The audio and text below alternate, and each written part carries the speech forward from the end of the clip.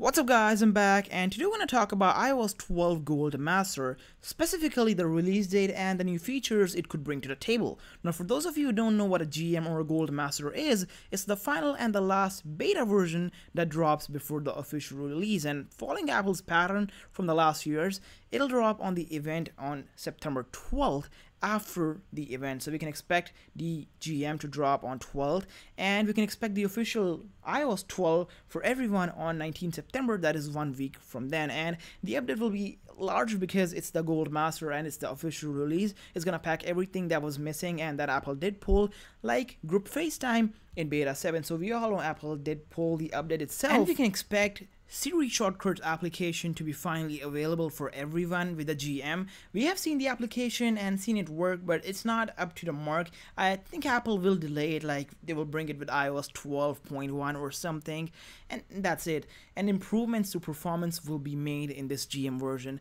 Apple is improving with every beta, and we have seen 12 betas. That's a record for any iOS, so hopefully the performance will be way better on the GM and the older phones will not be laggy. Honestly, the iPhone 6 on iOS 12 beta 12 is really smooth. It feels like a new phone and it's almost a 4-year-old phone. So that's pretty much it, guys. Now we know the release date, it's 12th, and the new features it could bring to the table. I hope you guys enjoyed the video. Give this video a big thumbs up. Until then, please like, comment, and subscribe. Peace.